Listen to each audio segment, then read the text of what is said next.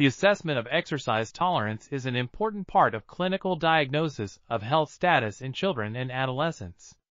It can provide valuable information regarding the cardiovascular, respiratory, and musculoskeletal system functions, as well as the overall physical fitness of the child. Different tests can be used to measure exercise tolerance, such as treadmill tests, cycle ergometer tests, and other forms of exercise testing. These tests allow for continuous monitoring of heart rate, blood pressure, ECG recordings, and blood oxygen saturation levels. Additionally, maximal oxygen consumption, VO2 max, can be measured directly or estimated using indirect methods. The results of these tests can provide valuable insight into the health status of the child and can help guide treatment decisions.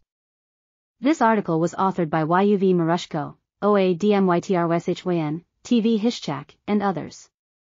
We are RTCLTV, links in the description below.